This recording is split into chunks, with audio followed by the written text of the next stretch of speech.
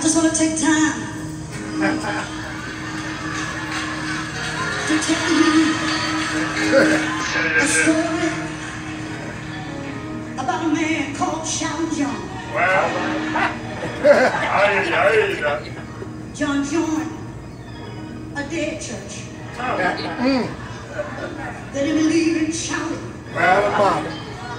They didn't believe in dancing and speaking. But when they opened the doors of the churches, John joined that church.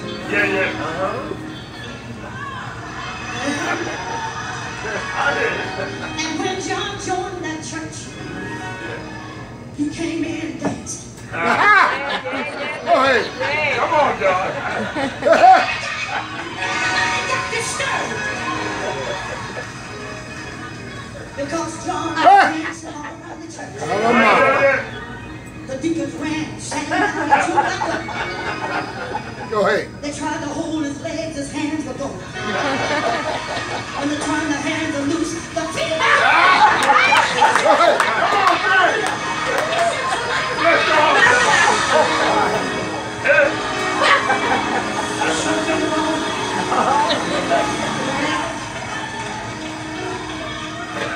They did everything they could to stop old John from shouting. And when they couldn't finally stop him, they made up in their mind, we got to go out to John's house, y'all. But something is wrong with him. Doesn't he know? We don't act like that in our church. Doesn't John know? We've got dignitaries in our church. We're going.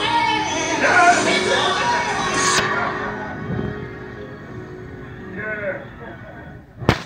We're going to John's house. When they got out there, they found this old 86-year-old man. Him and an old beat-up mule. Plowing.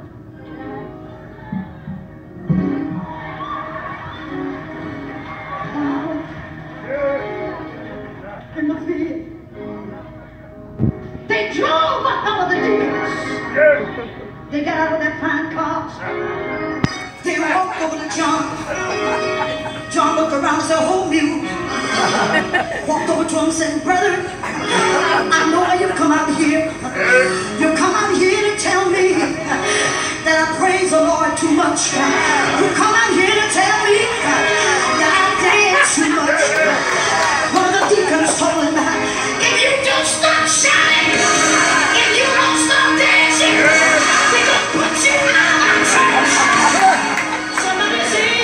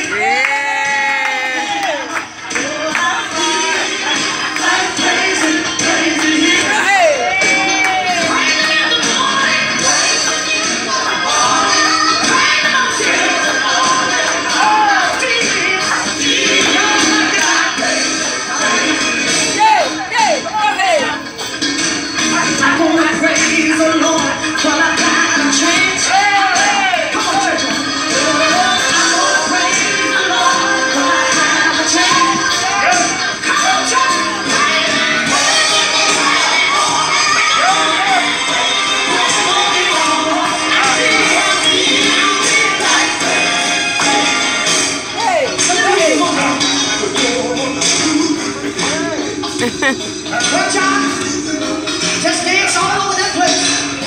You got the roundabout signs. That's kind of how I feel right now. I feel like walking around sign.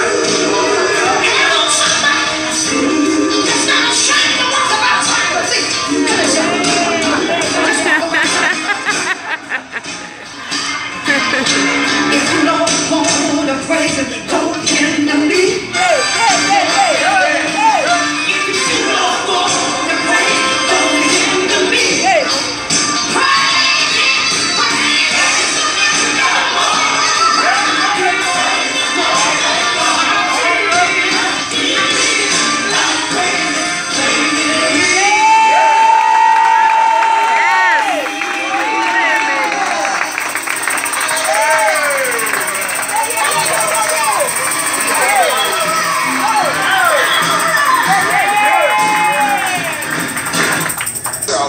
Fixes to unexpected problems. This is one of the times that you cannot trust your first mind to make the right decision. Because in the panic and in the fear of the crisis, you just start snatching at stuff like somebody dropped. Maybe I should call so-and-so. Maybe I should do this. Maybe I should do this. Maybe be still. Who am I preaching to? Be still and know that I am God. Sometimes you got to stand still and steady yourself and command calmness to come down in your soul so that you can make one rational decision without being controlled by your emotions. That's right. Amen. They said, do you want us to go in there and pull up the tear? Because in the fear and the panic of an unexpected problem, we look for quick fixes. Come on now. And quick fixes will increase damage. That's right. That's right. Lord, I'm about to take myself. Give me 2 takes, whole 2 takes in the back. Quick, I wish somebody had told me that years ago. Quick fixes increase damage. That's right. I had to train myself when somebody sends me an email that's like really crazy. I had to train myself. Don't answer that tonight. Because I would say something so quick. Yeah. And it wouldn't even be what they meant at all. And I would let you have it at 1 o'clock in the morning. Sometimes, and when I get mad, my fingers won't move as fast as my head is going. So you get like all caps and commas where periods should be and everything.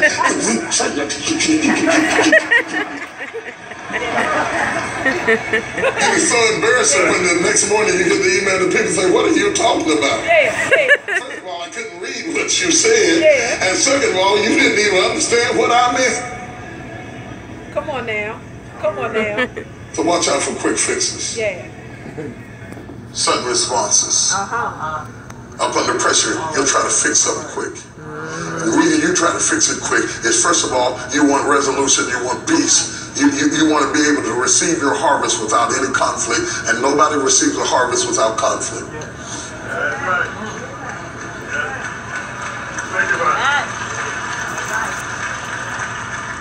And when they ask the Lord, what do you want me to do to straighten it out? The first thing God says to them is, leave it alone.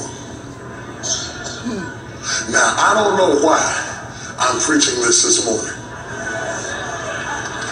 but I have the weirdest feeling that this is a prophetic word to somebody in this room that's dealing with a particular crisis in your life. I have the strangest feeling that God sent me here to tell you, leave it alone. Leave it alone. Don't call, don't write, don't straighten it out, don't fix it, don't fly off the handle, don't yell, don't react, don't respond, just leave it alone.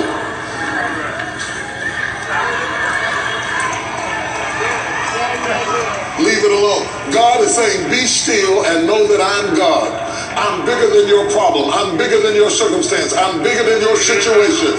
This is not your battle. You don't have to handle this. This is God's battle. God will work it out. All you have to do is leave it alone. Touch 3 people and say, leave it alone. Whoever I'm talking to today, if you do what you want to do, you're going to tear up the good with the bad.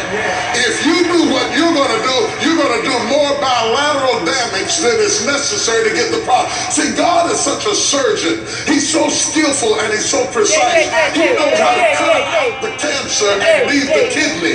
But if you jump in there and start cutting stuff, you won't cut out the kidney with the cancer. And so God says, just leave it alone. Let both of them grow up together. And when the time is right, I will handle it. Tell somebody, tell them this is God's fight. I don't know who I'm preaching to this morning. I don't know what you're going through in your life. I don't know what you've got to deal with at this moment. But whatever that thing that shocked you and blindsided you and